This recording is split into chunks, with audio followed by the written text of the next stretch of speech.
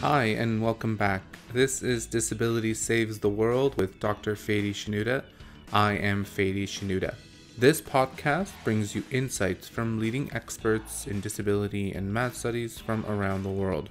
You'll hear about the research and work of disabled scholars, activists, artists, and our allies. You'll also get some insight into their lives, their favorite non-DS activities, hobbies, and adventures. Most importantly, you'll hear how they think disability can save the world. My name again is Fady Shenouda. I use he, him pronouns, and I identify as a fat, disabled, cis man of color. In today's show, I am joined by Dr. Eliza Chandler, Assistant Professor of Disability Studies at Ryerson University. Eliza uses she, her pronouns and is the co-director of Bodies in Translation, one of the largest grants awarded to studying disability and art in Canada, and which brings together over 70 artists and academics from across the country. I got to speak to Eliza about this project and other things that are of interest to her back in May. I'm excited to speak to Eliza, to talk to her about her work. And I've been working on quite a bit, which is loosely called Cripping the Arts, and that can refer to conversations or approaches to making arts and culture accessible. Her life outside of academia. Thinking really sort of specifically to this moment, where we're also in day, 80 of COVID quarantine, but I've been going for nightly walks. It's so funny that every night around 7:30 I get so excited to go for my nightly 45-minute walk to Dollarama. You know, it's funny how life goes. If you told me that I'd be excited about walking to Dollarama a year ago, I wouldn't have believed you. But and to ask her how she thinks disability can save the world.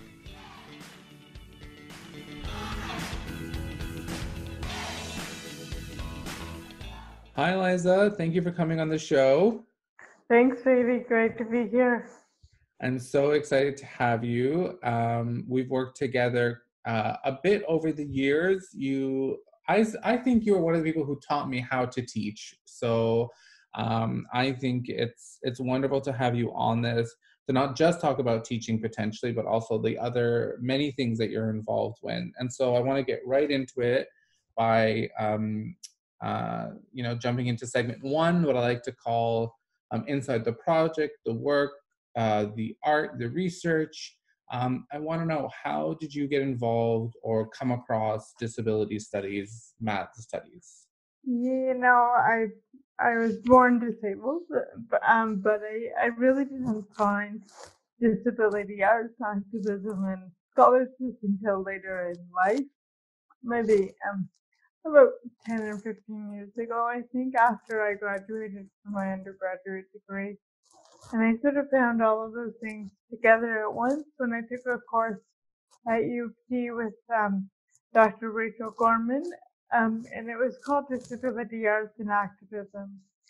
And it really, the title of the course really spoke to me as someone who was disabled, someone who was an artist, and someone who was increasingly interested and curious, I would say, about disability activism. So I signed up, and then I sort of learned about all of those things together, which for me was really transformative into how I understand my identity, my own place in the world. It helped me refine my politics, and it helped me think about my art that I was making a little bit different, quite a bit differently, I would say. So all of those things came together at once, and of course, together with that began the emergence of a strong line of analysis that was sort of passed on to me by Rachel and other disability studies scholars and activists. And I think together those sort of tentacles of disability culture really helped shape my understanding of myself in the world significantly. So your way into disability was really through this course, but specifically through art. Yes, it was. And so that's like a very kind of unique way of entering, I think, disability studies. You're currently the first person who's talked about like entering disability studies throughout in the podcast. I think people often come to it through like language or through discourse or through those kinds of things. So what was your impression of disability art before the course? Oh, I mean, to me, before the course, the words disability and art really didn't go together. Right. And I think my undergrad is in fine art. And I think probably the only time that those two words came together in that degree was in reference to outsider art or art group. Thinking about how disabled people make art as therapeutic and as something that might be interesting or compelling to look at, but outside of any formal training, political intention, or even creative agency. So before the class, you know, I would never locate myself as a disability artist because of the disabled influences in the ways that I was taught to think about the intersection. Right, of course. So I wonder if there is a topic or a project that you wanted to talk about today. Is there something that you wanted to like introduce to folks? It could be bit, of course, the kind of huge project that you're on, or it might be, something else that you want to talk about. I think I'd like to talk about a component a bit, which is sort of a research stream that I've been working on quite a bit, which is loosely called Cripping the Arts, and that can refer to conversations or approaches to making arts and culture accessible, and maybe introduce to new ways that I'm thinking about how we might crip the arts. Okay, so how did you come about to this idea of cripping the arts? The idea of cripping in the arts is really a collective conversation. I can remember the conversation that led to that word. I was working at Tangled at the time, and Tangled is a disability art gallery, an art gallery in Toronto. But when I started working there, it was a disability organization that sort of developed into a gallery. And at the time, I was working there with a bunch of folks, including Lindsay Fisher, Kara Escott, and Katie McMillan. And we were discussing our plans for an upcoming symposium and trying to figure out a name for the symposium. And the name that we eventually came up with was Cripping the Arts. And the reason for that was because we sort of understood that phrase as referring to a few different things.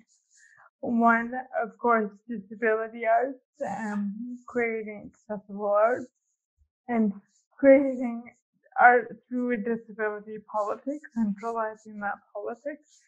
But wider or broader, thinking about how the how the presence of disability art and our cultural practices changes the art milieu overall. So how we actually lead with our own artistic and cultural practices to productively disrupt how people create, exhibit, and experience art overall. So when I talk about cripping the arts in class or something like that, I always talk about how crip is one of those words that can be used in so many ways as nouns and verbs. But the way that I think it's described best in this context is cripping as a verb based on Kelly Fritch's definition of to grip as being to open up with desire for the ways that disability disrupts. And I think I like that so much because it really speaks to the anti-assimilationist core of disability politics, which really is not about trying to to fit into the normative way art and culture is created and disseminated, but leading with this difference, recognizing that the presence of disability is disruptive, and that's not a disruption to be excluded, it's not a disruption to be tolerated, but it's a disruption to be embraced, and to think about how that changes disability, arts, and culture in a way that centralizes disability experiences and politics. So, that's sort of the umbrella of sort of a lot of different conversations and practices that lots of folks have been working with over the years. And I think to me this idea of cripping the arts is an old one. It also has resonance with how Catherine Frazee, sort of a formative leader in disability studies and rights and arts and culture in Canada, and I'm paraphrasing her here, but when she's asked what disability arts are, or when she's asked to define disability culture, she says that disabled people shape and create culture and stretch it beyond its tidy edges. And again, that speaks to the anti-assimilationist, non-conformist nature of what we're doing. And I think that is political because when we try to include disabled people in a way that doesn't disrupt, then we're only including a particular kind of disabled person. Those who can easily fit into artistic spaces. And much of my thinking around this has been guided by disability justice activists and thinkers who are in disability justice activism is activism by and for Black, Indigenous, and people of color, BIPOC, disabled folk. And Aimi Hamraie talks a lot about the anti-assimilationist politic of disability justice, specifically when she's talking about accessibility.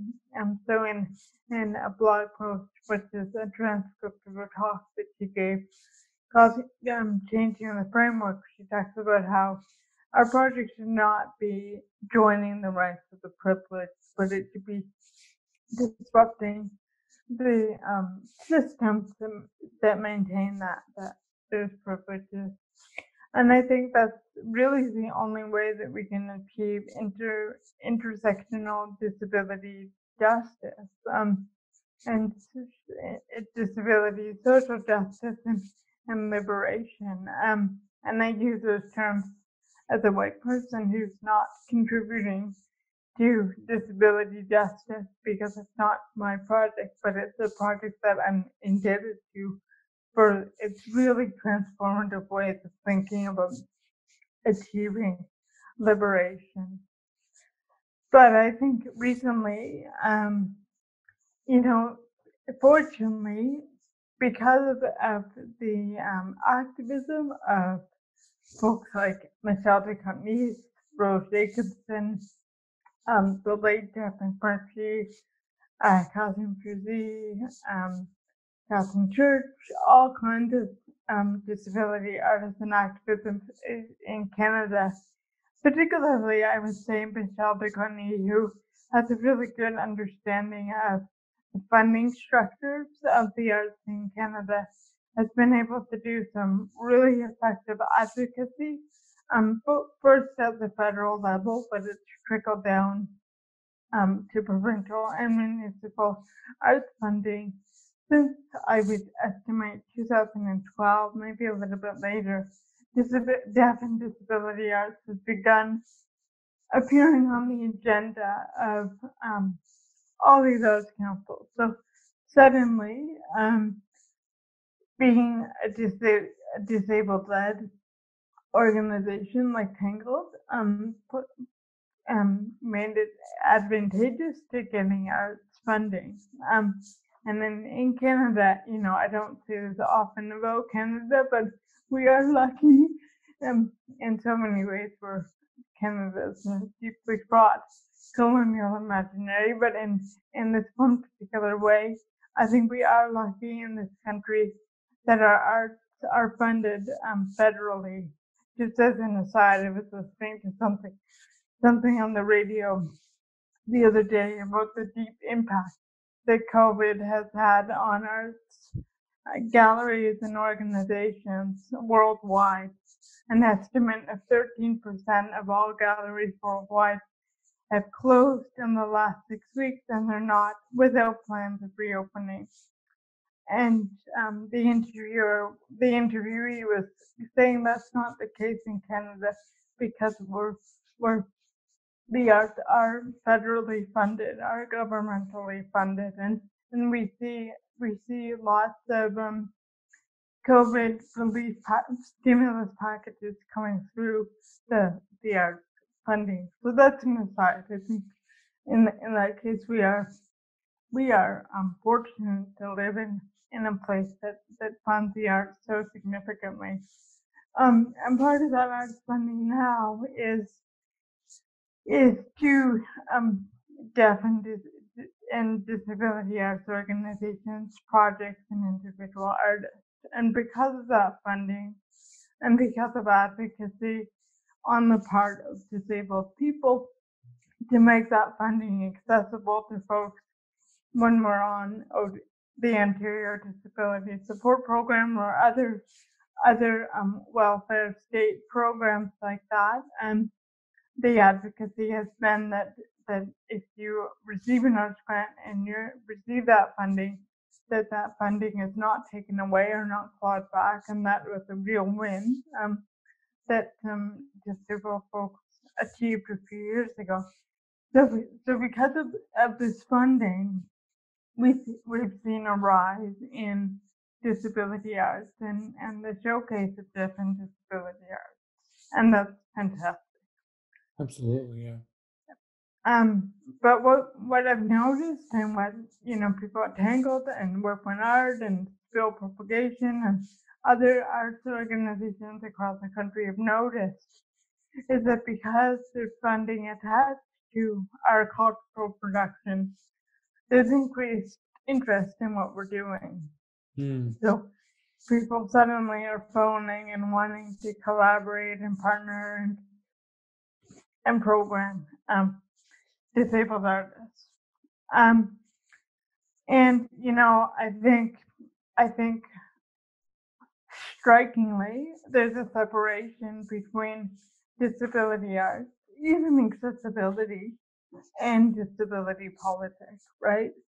And so we used to have this saying at Tangled, you can't have our art without our politics, because that really was sort of, we felt like people were scooping up our programming and then not committing to things like accessibility, right? Not putting their budget towards accessibility, or not thinking about what it would mean to program, say, a spoony artist and give them 2 weeks or a month or even longer as their installation period to allow for half-hour work days or whatever. And in that example of how, a gallery might typically have a one-day installation window, and if you expand that one-day window to a few weeks, you can see how that would disrupt a neoliberal clock or an exhibition calendar in a way that contradicts neoliberal values of more and more and more and more and more. So coming back to what Mingus and Frizzy and others have said, this is disruptive. Hiring a disabled artist potentially should be disruptive to how you've been programming, how you've been budgeting, how you've been working out your timeline. And so often we see real examples of how this disruption is too much, and those artists are sort of they're altogether excluded. Just to give one example of something that I thought was a beautiful amendment to this ableist attitude. There's an artist in Toronto, Gloria Swan, who was curating a show at Tangled on Black, Mad, and Disabled experiences, and the show was called Hidden. It happened in fall 2019.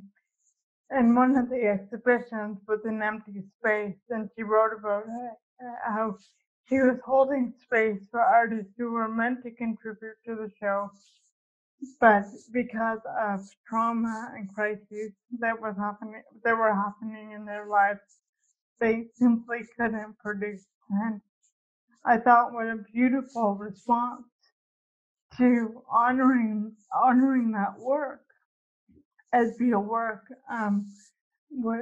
instead of just sort of plastering over or sort of filling the space where that artist would have been, but to invite audience members to reflect on that artist, to honor that artist, and to reflect on the real material conditions of the art world that make it impossible for so many of us to participate. And the artist was paid an artist fee by Tangled, so they were compensated in real ways. And I thought that was a great response to Absolutely. embracing that disruption. Absolutely.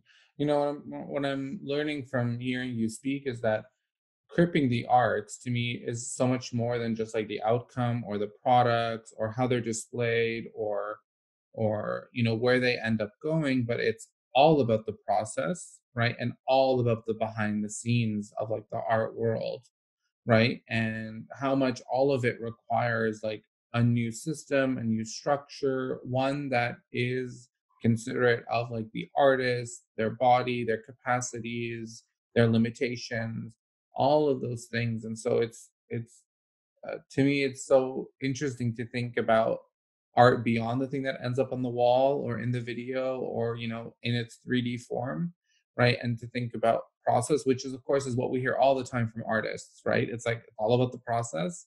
um, um, and so it's great that the project is going way beyond, right, just what ends up in the end, right? It's like it's so fully engaged in the whole from A to Z, really. How's the sound, Freddie? It's good. Yeah, that's great. That's exactly sort of what excites me about the project, and particularly what one of my favorite things about the Bodies in Translation work is how closely it works with on the ground practitioners like Tangled. So Tangled is a community partner in that work, and we've been able to flow, I'd say, a significant portion of our grants budget to Tangled, and as well as develop things like artist in residencies in place of postdoctoral fellowship. So to use that academic funding to meaningfully support CARPAC fees, which is the Canadian standard for artist fees, and to sort of listen to Tangled about what they need and provide that in exchange or in reciprocal relations. What we gain from that relationship is learning about these, as you say, behind the scenes practices that are always emerging in response to the world in which we live, and I think transforming that world as well. I think a great example of that transformation is our past um, artist in residence, Vanessa Dion Fletcher, who Vanessa's an Indigenous Potawatomi and Lenape disability artist who had a show at Tangled, because of that show, really made her work accessible and is now doing a lot of advocacy work into how to ensure that all the galleries that host her support the accessible elements of her show, which, I mean, that's really important work as well. But coming back to the relationship between bodies in translation and organizations like Tangled, I think it really is a multi-directional flow because I think academics and scholarship have a lot to bring um, to the arts. Of course, there's so much that the arts bring to scholarship, and I believe that we have to engage the arts in real arts-based research, not arts-informed research, but really sort of follow the arts. I think this is what Jenna Reed, I think a past guest of yours, will call studio-based research. So it really is about supporting the arts, and the arts comes first. But I think scholarship has a lot to bring arts and cultural practices. I know that when I worked in Tangled and when I speak to lots of arts workers, they're so busy doing the work and putting on these exhibits and all of these things that there maybe isn't the time required to sort of think about these practices in relation to a vernacular or theory or a developing canon or anti-canon of disability art. Yeah, I love that relationship. Like it's relational, right? In the first place, right? There's kind of both of them contributing to each other, the art and academia. And I do, like I've said before, I love that there are people who are sitting there thinking about, right, these ideas, because I think that is valuable for someone to, to sit there and think about something for 5 or 6 years, right? To develop deeply in it, uh, to to kind of swim in it. Yeah, and to make connections, Persistence. like that, and that's the benefit of being able to sort of assume the scopic perspective of everything that's going on. Because when you're in the weeds and you're sort of doing the day-to-day programming, as someone like Shamli is doing, yeah, I mean, you don't really have the benefit of thinking what's happening globally. That's great. Let's jump into segment 2, what I like to call the middle or the liminal space. I want to ask you, who's your academic crush? I think right now my academic crush, with all the consent that hopefully requires, is Aimi Hamraie, who's a disability studies scholar working out of the Vanderbilt University, also the director of the Contra podcast. Maybe a relation to you, maybe in your Save the World podcast. Yeah, hopefully, yeah. And I discovered Hamraie's work, which in 2017 they wrote a book called Building Access, Universal Design and the Politics of Disability. And I discovered that book, relatively late. I discovered it last year in 2019. And it's one of those books that when I read it, it just sort of confirmed feelings of discomfort that I've been having, gave me a way to articulate it, but also the incredible work that Hamraie does puts lots of these theories and practice into historical perspective, which to me helps me speak to lots of the issues that I've been feeling, which I can sort of broadly characterize as trouble with inclusion discourse and practices. So when I speak to that trouble, I think it's speaking to some of the things that I was talking about in the first segment of the podcast, with the trouble that Cripping the Arts can bring, which is a desire for disability arts without a desire for our politics. And I think a lot of times, so what Hamraie offers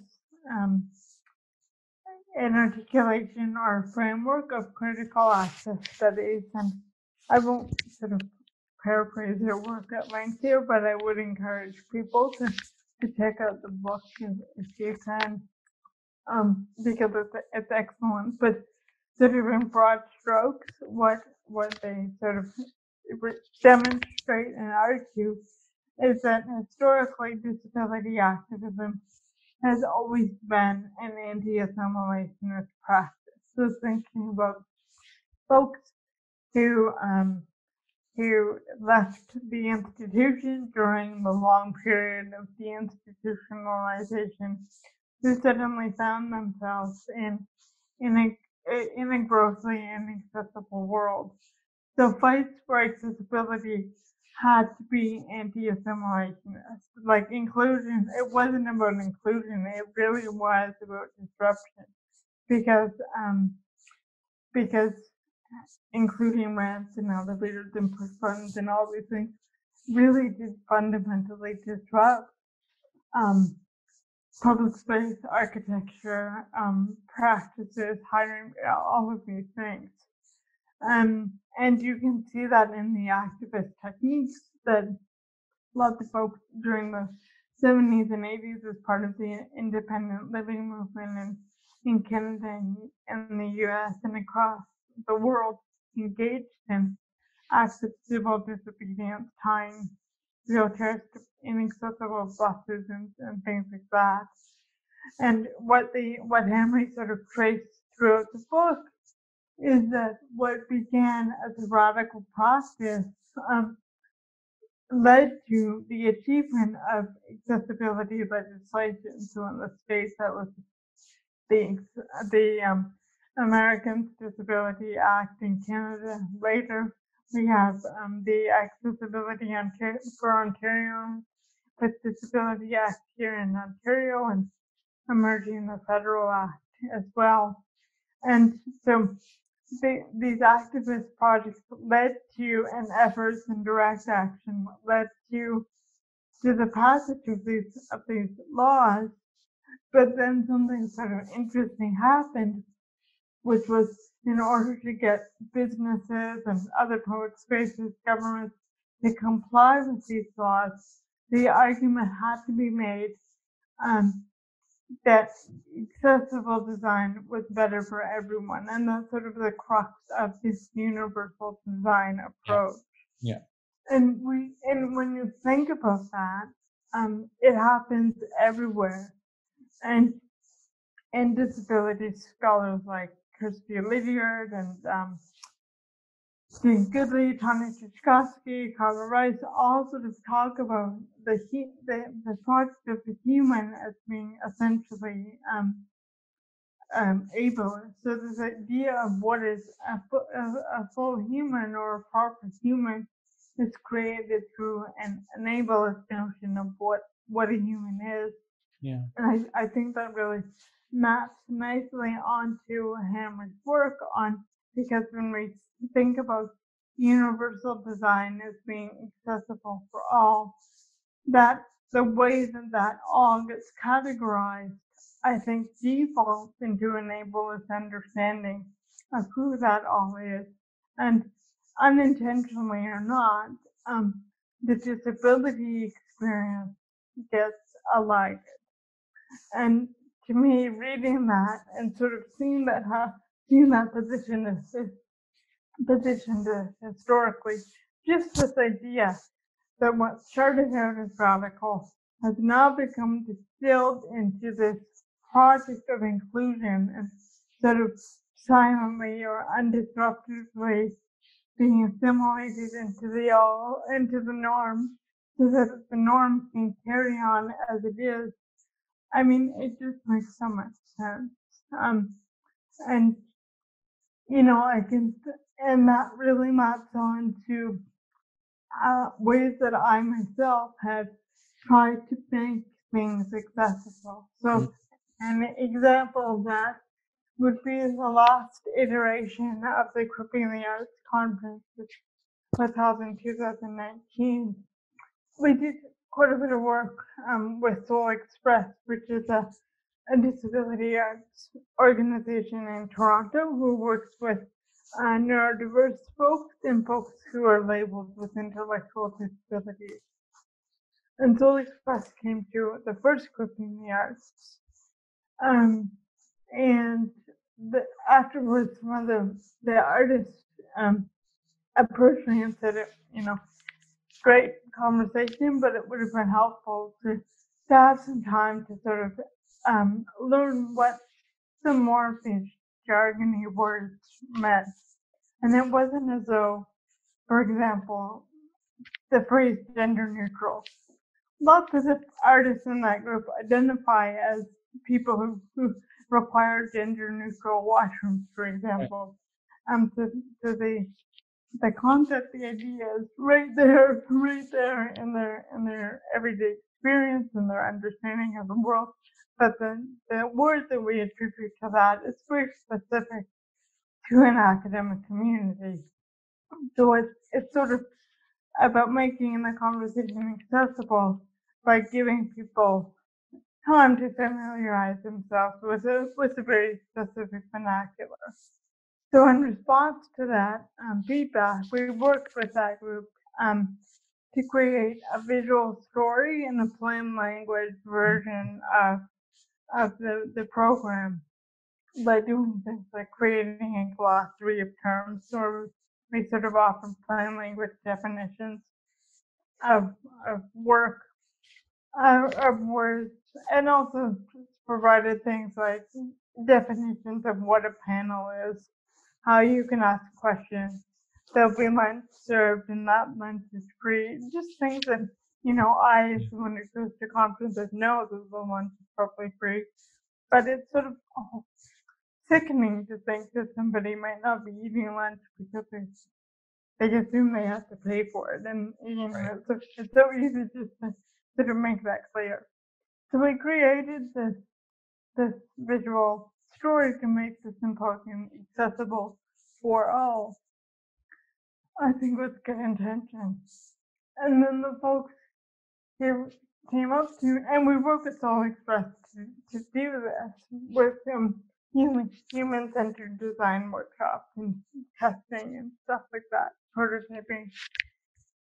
But then all the people who came up to me in the symposium with, and we gave the visuals, we gave everyone both copies of the program. So many academics came up to me with their visual guide in hand saying, this is great, it's better for everyone. And reading Hamraie's work sort of made, those comments kept ringing in my ear. It's like, what does that mean? And what does that mean for the youth? What was my initial intention in creating that document? It was really to try to give people access into an inaccessible way of delivering information. We weren't changing the words we were using. We weren't changing the format of conversation. We weren't fundamentally thinking about how to dismantle these ableist structures. We were simply creating a guide to give people access into it. And ultimately, what ended up happening is that guide was useful for people who already felt like they had permission, that they were the anticipated guests of this symposium. And I think what a wonderful story and explanation of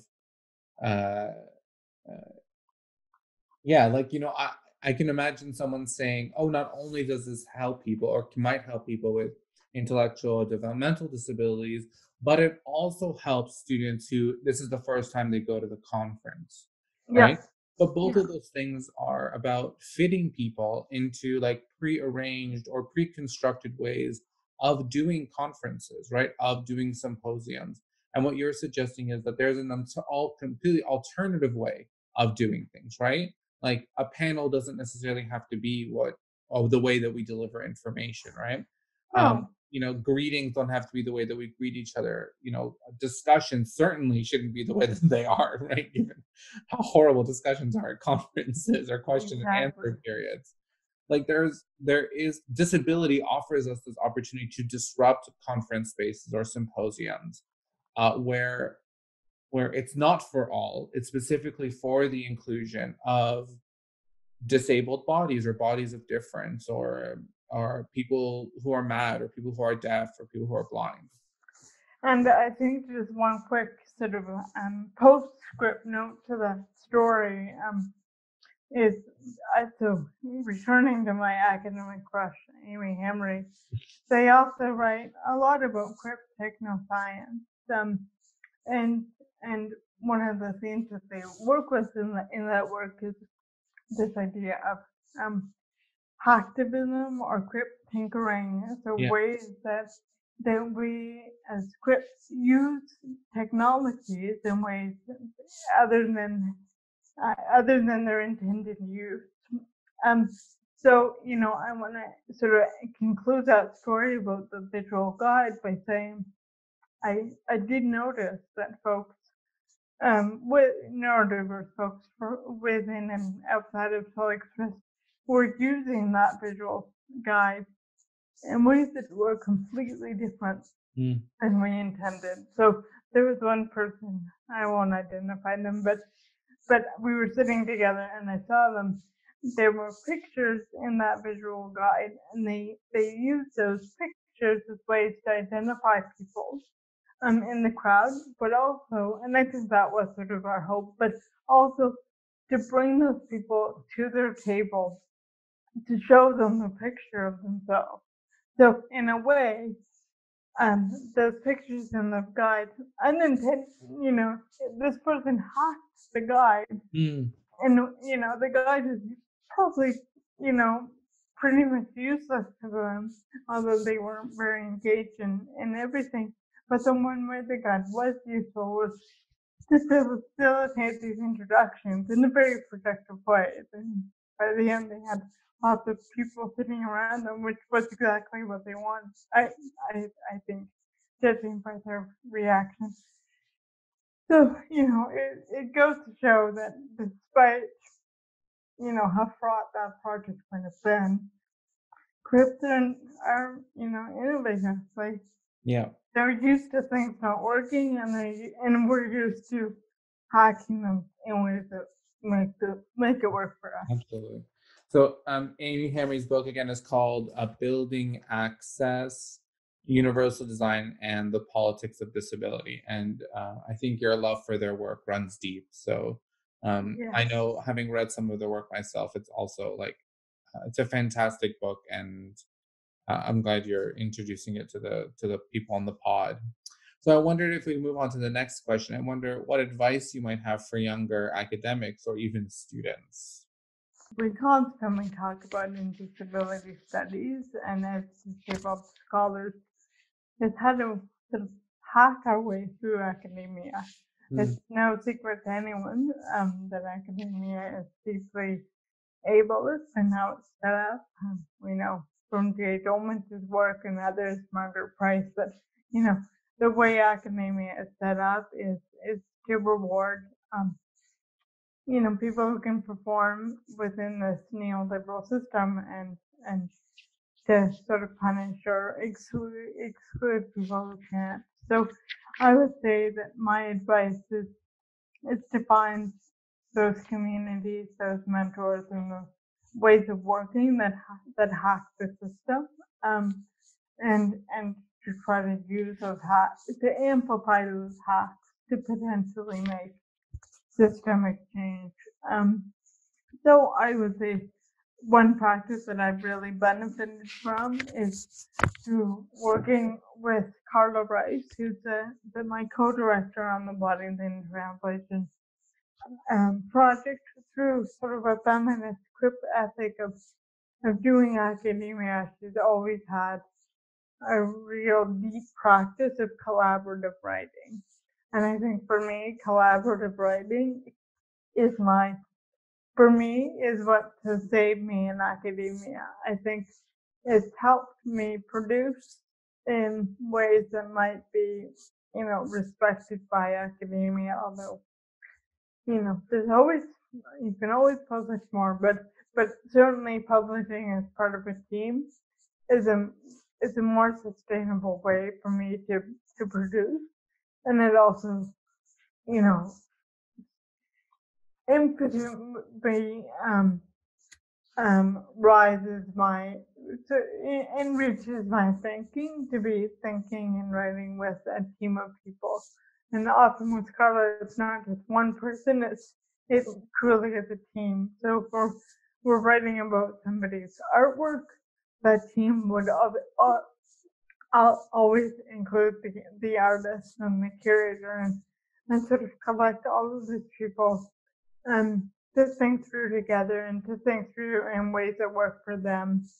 So if we're inviting an artist onto the artist team, they might not write a word, but certainly the way that they think about their work influences how we write about the work. So that's my biggest advice, is to find colleagues, whether they're students or RAs or PhD students, if you're a master's student, or professors or whatever, to sort of form those relationships. And it really is about relationship building, and to be really honest about what you need and what you can give, and find people who are into that and who will collaborate with you in those ways.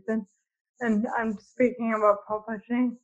It works in anything: co-teaching, writing grants together, planning events together, things like this, and to sort of find your people and work with your people, and also be really open to other people as well, so that you're not only working with folks who come easily to you or to your social circles, but you're building your team, even if it's just an author team, in a way that's invitational and open, and you're looking for different perspectives and community, so that your work becomes intersectional, enriched, intersectorial in all of these ways.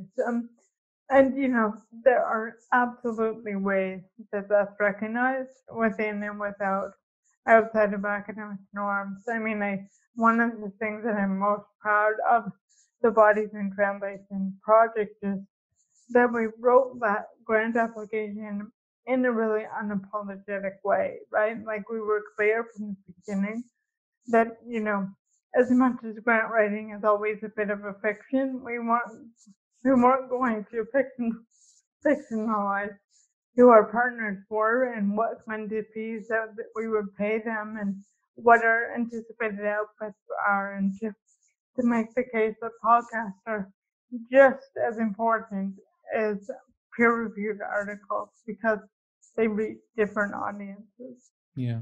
And truthfully, it's infinitely more fun to write with other people.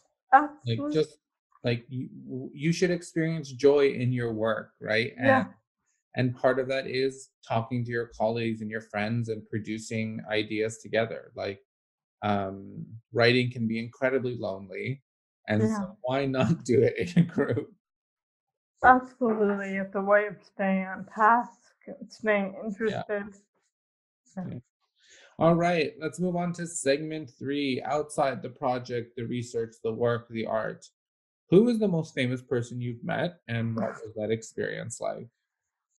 My mind immediately goes to Eli Clare. I don't know if that's the most famous, but for me, meeting Eli Clare was certainly the most. Well, I'll admit to you, Katie, and your listeners, that I met him at and Eli Clare is a disability activist, poet, scholar, writer, and his book Pride and Shame. Pride and Shame? No. Exile, Pride, and Exile and Pride? Exile. I am a student again. So Eli Clare's book, Exile and Pride, disability liberation was one of the first books that I read in that first course on disability culture. Is a white trans man with cerebral palsy like me. I'm not trans, but I'm a white cisgendered woman with CP. So there was a sort of embodied resonance with his work, and I met him at the Society for Disability Studies, which is a great conference because you sort of get the opportunity to meet these scholars, these sort of leading scholars in ways. And I was in a bathroom, and there he was. A benefit of gender neutral bathrooms, I'll tell you. And I just burst into tears. Oh and my God.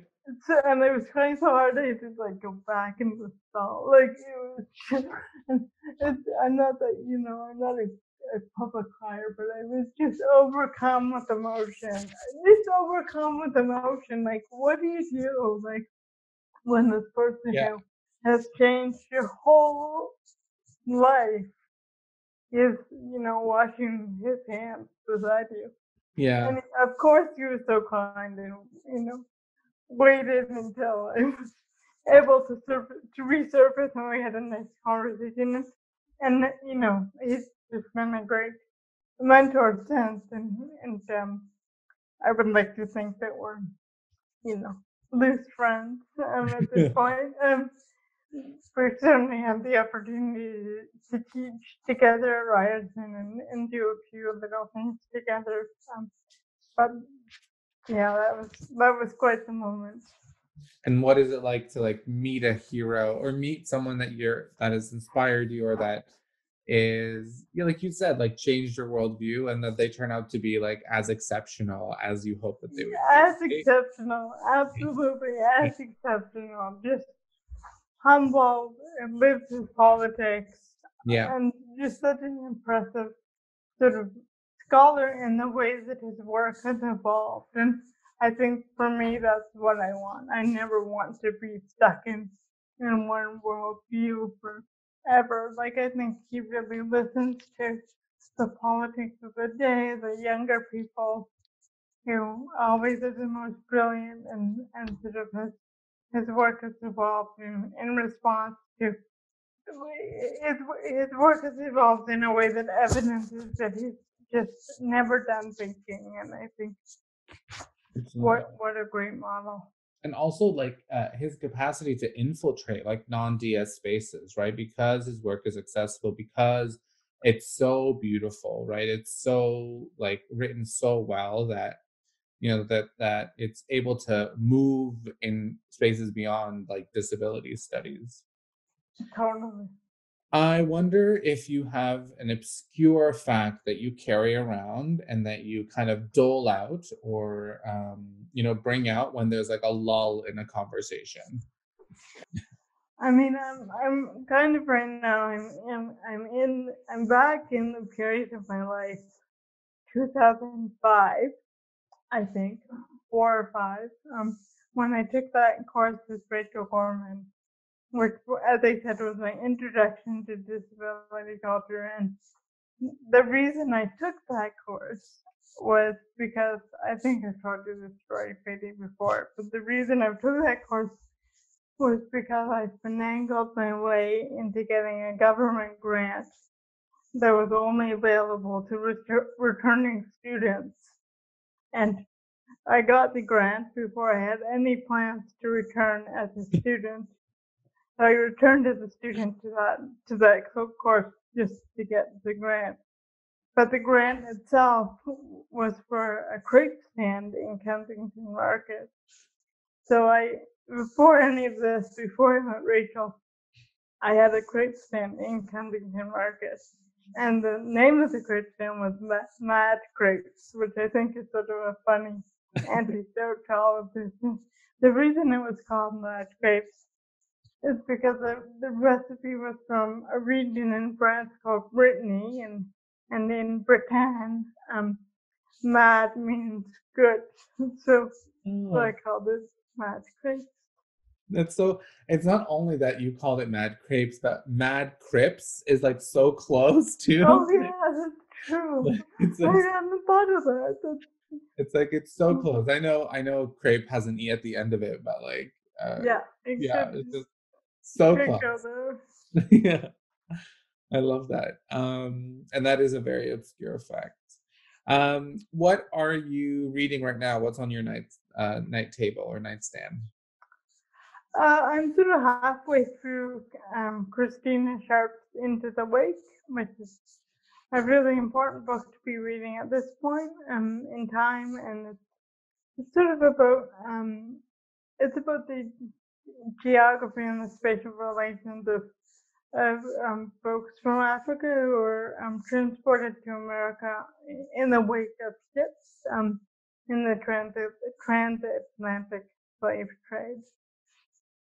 And a book that I read recently, which I just finished, is Black Life, post BLM in Freedom is what it's called, by Ronaldo Wilcott and Adele Abduello.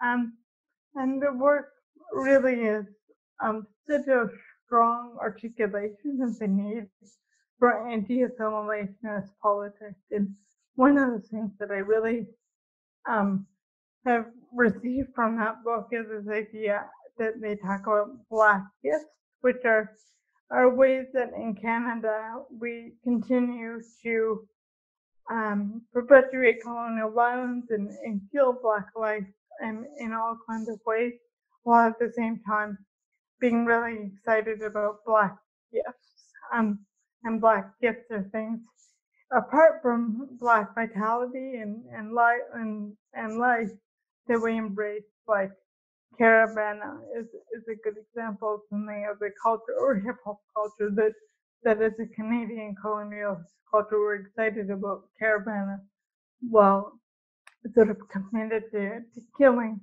the Black lives that make that culture possible. So I think that's a really great book, and yeah. And we're recording this just so people know. I think it's on the 5th to the 6th day of the protests that have been happening in the US. And just 2 days after, or 3 days after, Regis was killed in Toronto by the police here. So we're kind of in the midst of it yet. We don't know when this podcast is going up. So just so that people know the context of our statements. I want to ask you about the thing that you do that brings you joy. Is there a hobby or something that you do that um, brings you joy, and how did you get started in it? Thinking really sort of specifically to this moment, we're also in day, I don't know, 80 of COVID quarantine or something like that. Something like that. Which it feels like day 1000, but I don't Yeah. think it is. It's such an interesting time. So we could say so much about this time, but I've been going for nightly walks, which is a real. I know it's funny. For a while, we were to go. I just moved into a new house, and we've been fixing it up. And one of the only stores that have been open through this that had things that we needed was Dollarama. So it was just so funny that every night around 7:30, I get so excited to go for my nightly 45-minute walk to Dollarama. It's funny how life goes. If you told me that I'd be excited about walking to Dollarama a year ago, I wouldn't have believed you. But it's really like a life saving activity at this Yeah. point. I mean, like I think Costco is the new like Canada's Wonderland because it does seem so thrilling to go there now. Really? Like there's a No. lineup, there's a really long queue to get in. There's the carts or the roller coaster, Oh yeah, yeah. it's like very, and then like you pay at the end, right? In You pay somewhere. at the end. Yeah, yeah. Yeah. And of course, I'd like to end, as I always do, by asking my guests how they think disability can save the world. Oh, so many ways right now. I mean, there are so many ways. So many disability justice activists have been talking for a long time about how disability will save the world. How we're used to living isolated lives and connecting through alternative means and checking in on people as a daily practice and thinking about how to adjust to the unknown and sort of unknown timelines and recovery times and just thinking about things like fresh air and how to get fresh air in different ways, how to access education in different ways, how to just sort of reorient your whole life on a dime and to keep doing that for an unknown amount of time. I think that's something like Crips do really well because we've always had to do it. And there's all kinds of examples of how our practices are sort of saving the world, are sort of guiding people into practices that will give us life at the end of the world. I think of again where we've just come off a weekend of protests, Black Lives Matter led protests, and Cyrus Marcus Ware, who's a member of the Crip community and others, did a tremendous amount of work to make sure that the protests were live streamed so that we could participate in them without risking our health and our lives to be there in solidarity in person. I think that's just one example of how disability can save the world. That's the Crip practice that potentially allowed so many people to stay in isolation while being connected to such an important current event safely.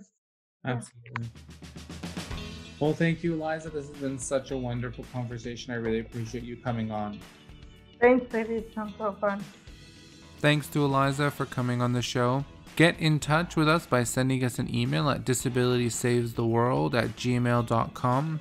If you're interested in learning more about me, you can check out my website at fadishinuda.com. This podcast is hosted and produced by me, Fadi Shinuda, and now edited by Yasmina Garcia.